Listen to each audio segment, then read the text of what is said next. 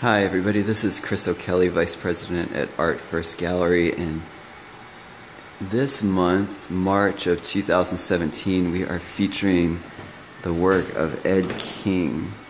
Ed King has been painting in the Fredericksburg area as long as I can remember. He's been a member of Art First Gallery since 1998. He's pretty well known in the area, really talented painter, one of my mentors, and one of the people that I really admire. This show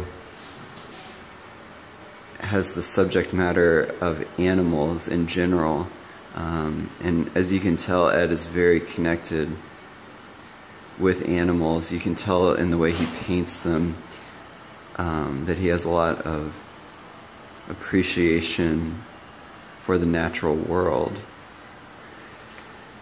Stylistically, Ed has a really interesting oil technique. He is a fan of painting from life. He also paints a lot from photographs. And he is very much interested in an expressionistic representation of the subjects that he paints. And by that I mean he does not work in a way that people would consider photorealistic. Instead, he likes to concentrate on the dynamic qualities of light and the dynamic lines that his brush strokes make. And in that way, he tends to sculpt images on canvas with the way he models the shading, the way he shades, and the way he creates modeling and depth through his dynamic brushwork. And with this buffalo right here, you can really get a sense for that, as you can see the dynamism and the movement within his strokes. So when you really get close to the image and break it down, you realize that the image is made up of a symphony of articulated strokes and colors. This particular painting really strikes me the way he harmonized these blacks with the browns by making the browns so dynamic and then creating shadows from the blue, particularly phthalo blue, and some of these greens and yellows. Because generally I wouldn't see brown harmonizing with black and those darks, but it does here. And that's because of the dynamism of his, and the dynamic quality of his colors and strokes.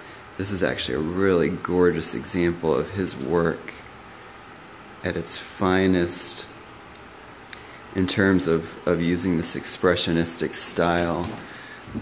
Ed is incredibly talented. You can see the character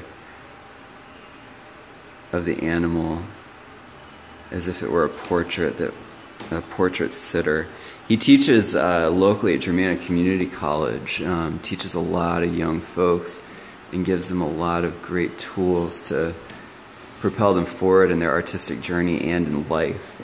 He's given me a lot of wonderful insight and has influenced my work a great deal as well. I bought a Ed King painting 6 or 7 years ago before I met him, and have kept it in my bedroom ever since and really studied it. It's had a big influence on my style.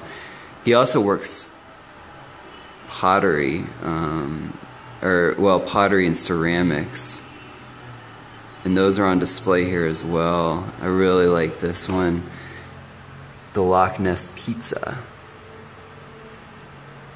Really beautiful work. I can't say enough about Ed's talent and how much of a inspiration and mentor he has been for me in these short couple years that I've known him.